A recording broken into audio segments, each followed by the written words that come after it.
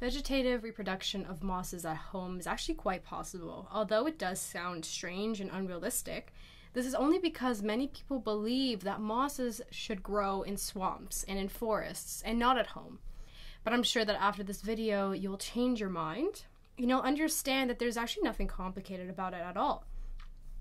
It is nowhere more difficult than growing an orchid or a bromeliad on your windowsill, because they, much like mosses, belong to epiphytes. This means that mosses, for example, attach themselves to trees and use the tree as support, and they are not parasitic, so they don't suck nutrients from the tree and they don't harm it, but rather receive food from decomposed organic matter stuck in the bark of the tree, and of course photosynthesis. The mosses have root-like formations of rhizoids, which mosses use to hold on to and for support. And they also have suction capabilities.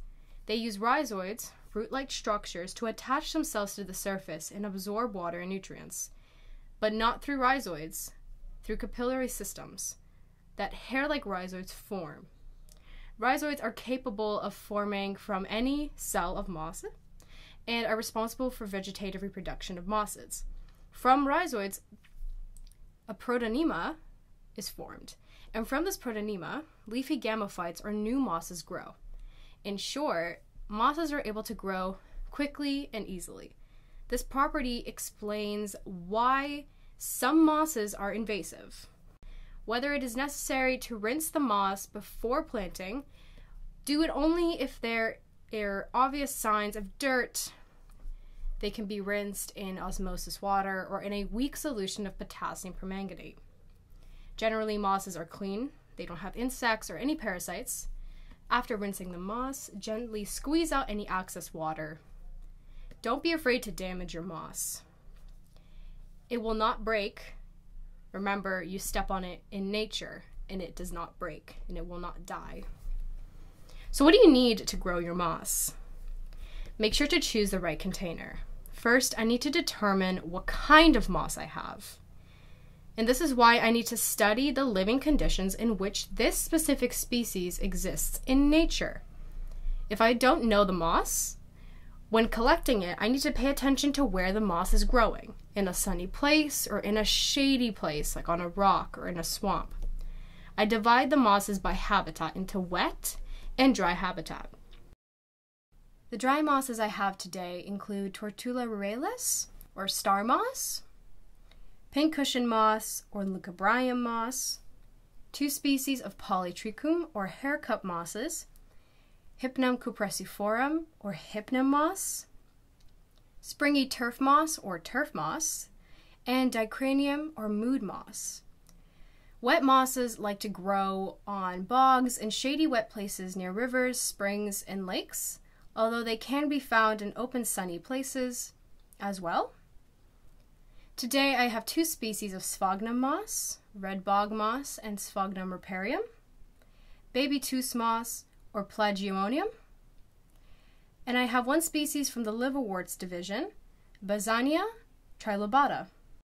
So I need to prepare a container, and I need to prepare the substrate. Dry mosses need more ventilation, so I use a strawberry or a peach box, much like the ones found in your local grocery store. Since they have holes in it, of course you can make it yourself. In any transparent plastic box, small river stones are also suitable for the bottom and for drainage of the bed. And so that the stones don't slip through the holes, I line the bottom with a piece of tulle. On top, I put activated charcoal, or just crushed charcoal pieces for barbecue. I also wrap this in a mesh material. You can use any synthetic mesh. All of this is in order to avoid mixing the soil substrate with the drainage, and to be able, of course, to change the coal if it gets dirty. I prepare the substrate as a mixture of sterile garden soil with peat moss, in addition with rotted sawdust. Then I mix the substrate. 1/3 of garden soil, 1/3 of peat moss, and 1/3 of decaying tree parts, bark, branches, sawdust. You can crumble up a rotten tree stump if you find one in the forest. Make sure you disinfect it in an oven beforehand for 30 minutes, or in potassium permanganate.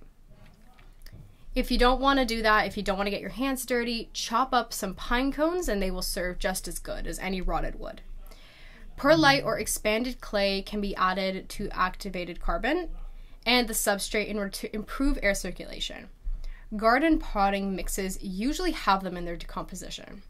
Peat is required for enrollment, and peat moss is very important since peat mosses make the substrate pH remain acidic. Almost all mosses grow on acidic and semi-acidic soils. You don't need to use too much substrate. Dry mosses grow on a thin layer of forest decay that accumulates on rocks or even in crevices and concrete walls, so 1 centimeter thick is sufficient. I put everything in a more spacious tray and water only from the bottom. Bottom irrigation is necessary for dry mosses. Though the capillary system is formed by the rhizoids of the mosses, they can raise the water upward and deliver the moisture when necessary. That way it doesn't get overwatered. They absorb it kind of like a sponge, and if they are regularly waterlogged, they can begin to deteriorate much like orchids when they are flooded with water.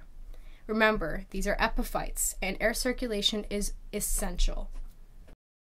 So for wet mosses, I don't add a substrate, since in stagnant water, even in the presence of coal, putrefactive processes cannot be avoided. But instead of a substrate, I'm going to add pieces of fresh or rotten bark, wood, or any pine cones. They are needed to acidify and support the moss. Instead of crushed activated carbon, I'm going to put in a few pieces of charcoal.